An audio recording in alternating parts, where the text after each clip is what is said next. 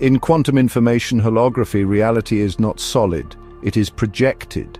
At the center of this projection lies the singularity, which is not a point in space but the totality of all possible spinning quantum state vectors, each carrying a unique angular frequency, amplitude, and phase. These spin like arrows of light and project onto the event horizon, forming the holographic surface we experience as spacetime. Each of these vectors behaves like a wave, defined by its energy, its spatial direction, and its timing in the cosmic rhythm.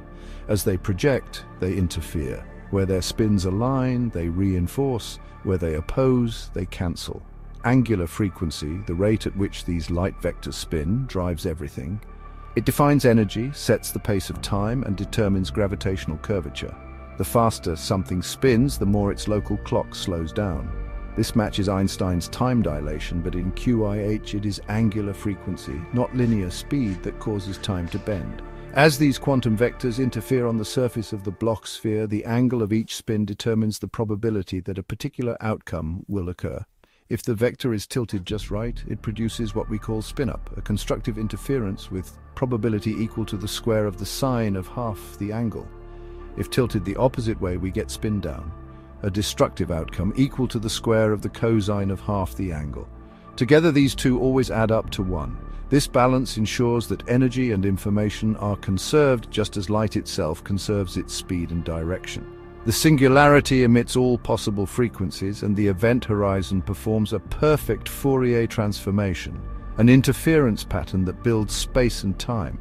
Each point in space-time is the sum of all these harmonic waves, woven together through constructive and destructive interference. This is the geometry of reality.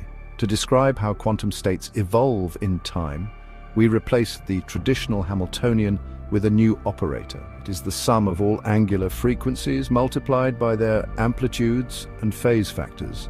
This governs how light-based states change on Planck scale qubits across time, forming the living computation we call the universe. From this interference field, gravity arises. As light spins and overlaps, its patterns form gradients, curvatures in the flow of information. These curvatures become space-time geometry. When we correct Einstein's equations with quantum interference terms, we recover both general relativity and quantum field theory, not separately, but as parts of one unified holographic system. Now we arrive at the imprint equation, the core of the holocode.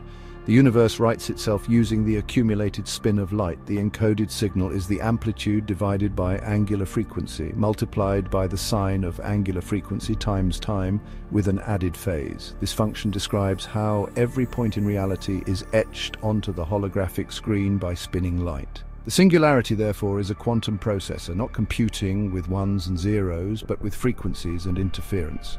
It outputs amplitude for shape, frequency for time, and phase for identity. Amplitude gives us energy density and structure.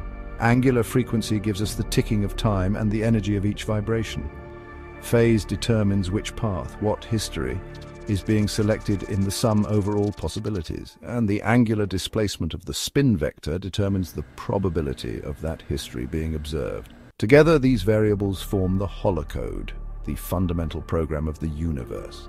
Black holes are the hardware. They gather angular frequency at the singularity, resonate it in quark-gluon plasma at the event horizon, and emit Hawking radiation like a broadcast antenna. That radiation is not noise, it is information. It carries encoded states of light that ripple outward into the universe, and we too are part of this resonance.